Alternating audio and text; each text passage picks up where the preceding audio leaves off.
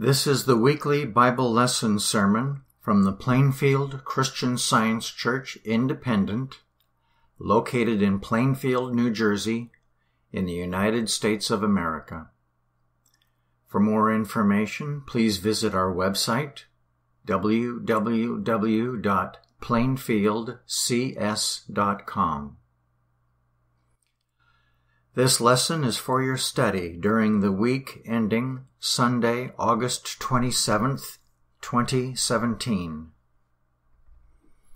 Subject: Christ Jesus. Golden text: Philippians. Let this mind be in you, which was also in Christ Jesus. Responsive reading: Romans. Being justified by faith, we have peace with God through our Lord Jesus Christ, by whom also we have access by faith into this grace wherein we stand, and rejoice in hope of the glory of God. And not only so, but we glory in tribulations also, knowing that tribulation worketh patience, and patience experience, and experience hope. And hope maketh not ashamed, because the love of God is shed abroad in our hearts by the Holy Ghost, which is given unto us. For when we were yet without strength, in due time Christ died for the ungodly. For if, when we were enemies, we were reconciled to God by the death of his Son, much more, being reconciled, we shall be saved by his life. Lesson Sermon: The Bible. James. My brethren, count it all joy when ye fall into diverse temptations, knowing this, that the trying of your faith worketh patience. But let patience have her perfect work, that ye may be perfect and entire, wanting nothing. Blessed is the man that endureth temptation, for when he is tried, he shall receive the crown of life, which the Lord hath promised to them that love him. Be patient, therefore, brethren, unto the coming of the Lord. Behold, the husbandman waiteth for the precious fruit of the earth, and hath long patience for it, until he receive the early and latter rain. Be ye also patient. Stablish your hearts, for the coming of the Lord draweth nigh. Grudge not one against another, brethren, lest ye be condemned. Behold, the judge standeth before the door. Take, my brethren, the prophets, who have spoken in the name of the Lord, for an example of suffering affliction and of patience. Behold, we count them happy which endure. Ye have heard of the patience of Job, and have seen the end of the Lord, that the Lord is very pitiful and of tender mercy. Psalms. I waited patiently for the Lord, and he inclined unto me, and heard my cry. He brought me up also out of an horrible pit, out of the miry clay, and set my feet upon a rock, and established my goings. And he hath put a new song in my mouth, even praise unto our God. Many shall see it and fear, and shall trust in the Lord. Matthew. And the disciples did as Jesus had appointed them, and they made ready the Passover. And as they were eating, Jesus took bread, and blessed it, and brake it, and gave it to the disciples, and said, "Take, eat, this is my body." And he took the cup, and gave thanks, and gave it to them, saying, "Drink ye all of it, for this is my blood of the New Testament, which is shed for many for the remission of sins." And when they had sung an hymn, they went out into the Mount of Olives. Then cometh Jesus with them unto a place called Gethsemane, and saith unto the disciples, "Sit ye here, while I go and pray yonder." And he took with him Peter and the 2 sons of Zebedee, and began to be sorrowful and very heavy. Then saith he unto them, "My soul is exceeding sorrowful, even unto death. Tarry ye here, and watch with me." And he went a little further, and fell on his face, and prayed, saying, "O my Father, if it be possible, let this cup pass from me. Nevertheless, not as I will, but as thou wilt."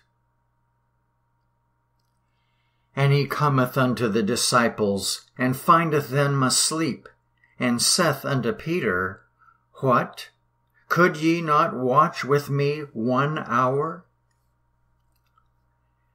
He went away again the 2nd time, and prayed, saying, "O my Father, if this cup may not pass away from me, except I drink it, thy will be done."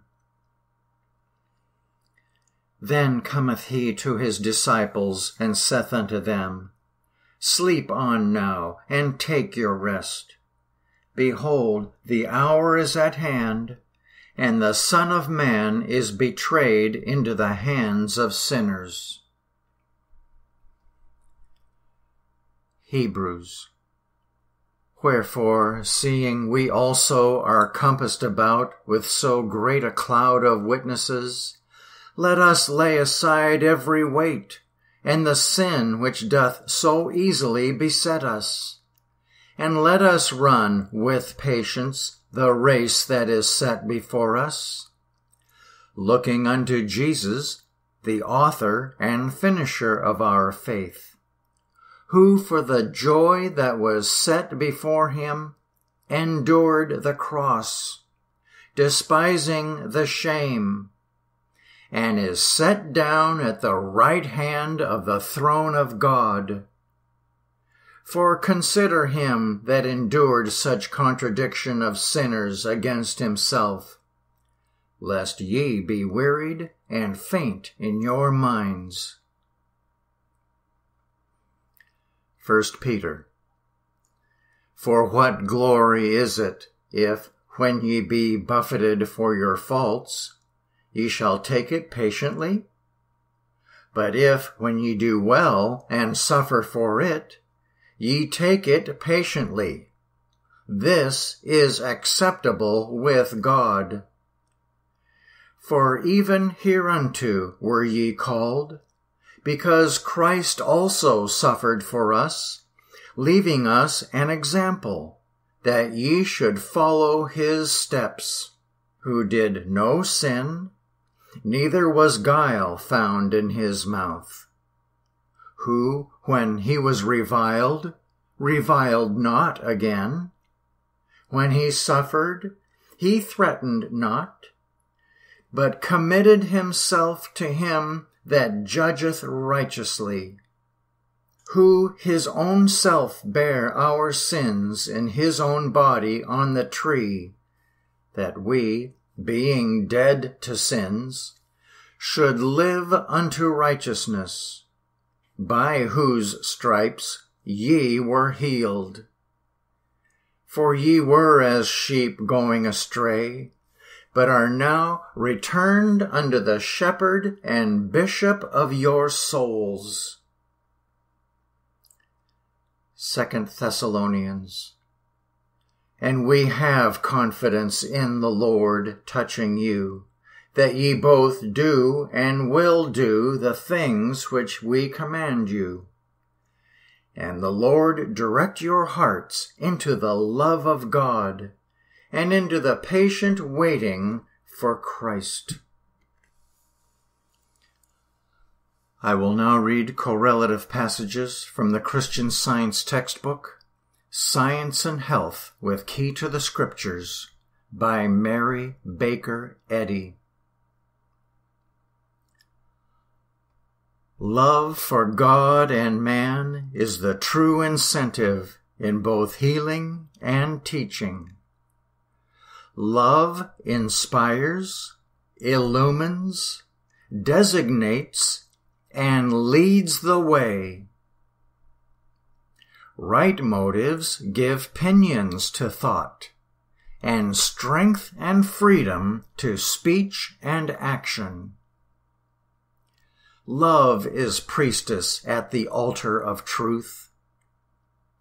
Wait patiently for divine love to move upon the waters of mortal mind and form the perfect concept. Patience must have her perfect work. What we most need is the prayer of fervent desire for growth in grace, expressed in patience, meekness, love, and good deeds. To keep the commandments of our Master and follow his example is our proper debt to him, and the only worthy evidence of our gratitude for all that he has done. Outward worship is not of itself sufficient to express loyal and heartfelt gratitude, since he has said, "If ye love me, keep my commandments." Prayer means that we desire to walk and will walk in the light so far as we receive it, even though with bleeding footsteps, and that, waiting patiently on the Lord, we will leave our real desires to be rewarded by him. Jesus taught the way of life by demonstration, that we may understand how this divine principle heals the sick, casts out error, and triumphs over death. Jesus presented the ideal of God better than could any man whose origin was less spiritual. By his obedience to God, he demonstrated more spiritually than all others the principle of being. While we adore Jesus, and the heart overflows with gratitude for what he did for mortals, treading alone his loving pathway up to the throne of glory, in speechless agony exploring the way for us. Yet Jesus spares us not one individual experience, if we follow his commands faithfully, and all have the cup of sorrowful effort to drink in proportion to their demonstration of his love, till all are redeemed through divine love. The disciples apprehended their Master better than did others, but they did not comprehend all that he said and did, or they would not have questioned him so often. Jesus patiently persisted in teaching and demonstrating the truth of being. His students saw this power of truth heal the sick, cast out evil, raise the dead. But the ultimate of this wonderful work was not spiritually discerned, even by them, until after the crucifixion, when their immaculate teacher stood before them, the victor over sickness, sin, disease, death, and the grave. During his night of gloom and glory in the garden, Jesus realized the utter error of a belief in any possible material intelligence. The pangs of neglect and the staves of bigoted ignorance smote him sorely. His students slept. He said unto them, Could ye not watch with me 1 hour? Could they not watch with him who, waiting and struggling in voiceless agony, held uncomplaining guard over a world? There was no response to that human yearning, and so Jesus turned forever away from earth to heaven, from sense to soul. Remembering the sweat of agony which fell in holy benediction on the grass of Gethsemane, shall the humblest or mightiest disciple murmur when he drinks from the same cup, and think or even wish to escape the exalting ordeal of sin's revenge on its destroyer?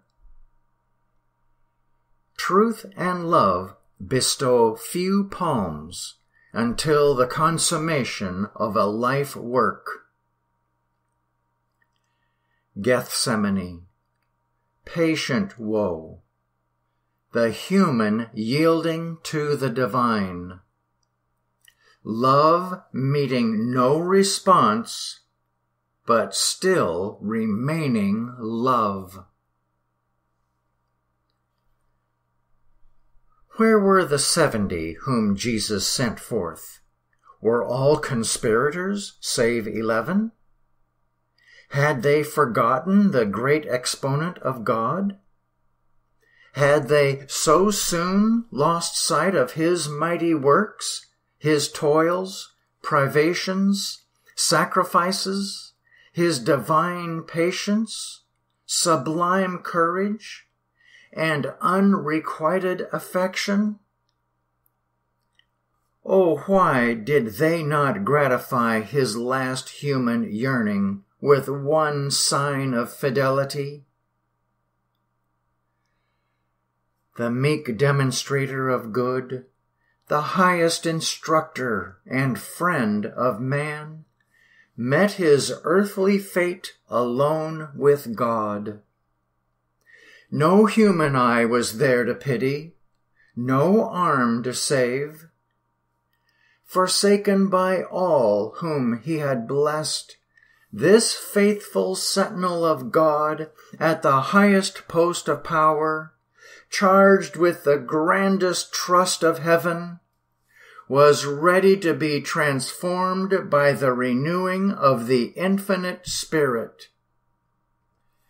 He was to prove that the Christ is not subject to material conditions, but is above the reach of human wrath, and is able, through truth, life, and love, to triumph over sin, sickness, death, and the grave.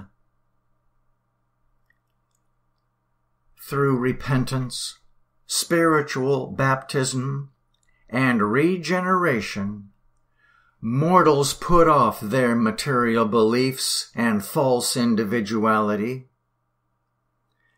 It is only a question of time when they shall all know me, God, from the least of them unto the greatest.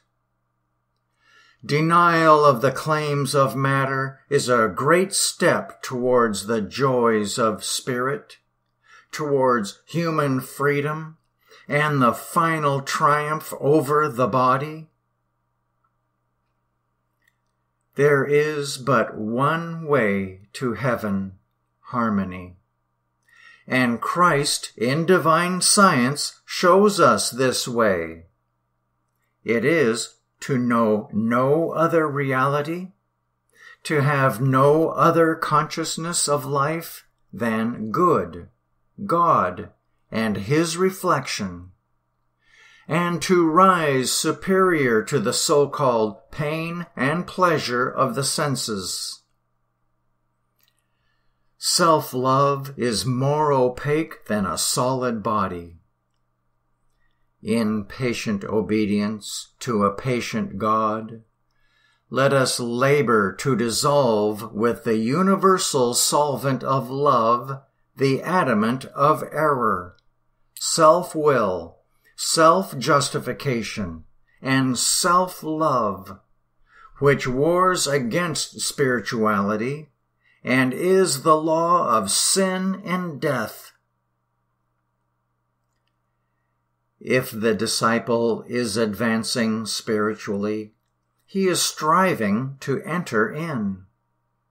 He constantly turns away from material sense and looks towards the imperishable things of spirit.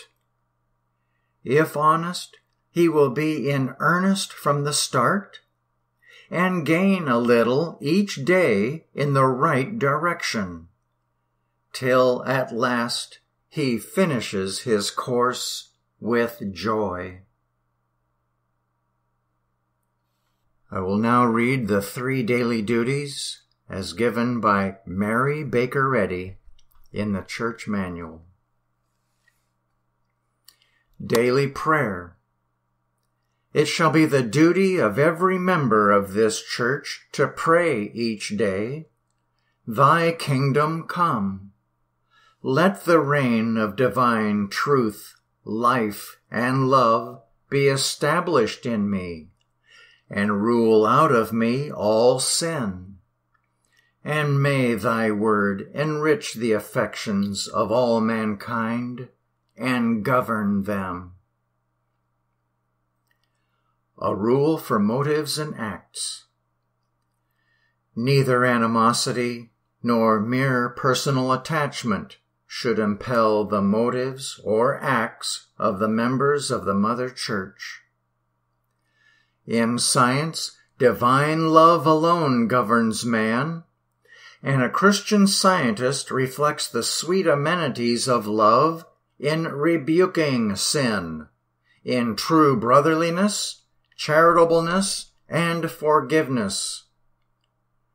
The members of this church should daily watch and pray to be delivered from all evil, from prophesying, judging, condemning, counseling, influencing, or being influenced erroneously. Alertness to duty. It shall be the duty of every member of this church to defend himself daily against aggressive mental suggestion, and not be made to forget nor to neglect his duty to God, to his leader, and to mankind. By his works he shall be judged, and justified or condemned.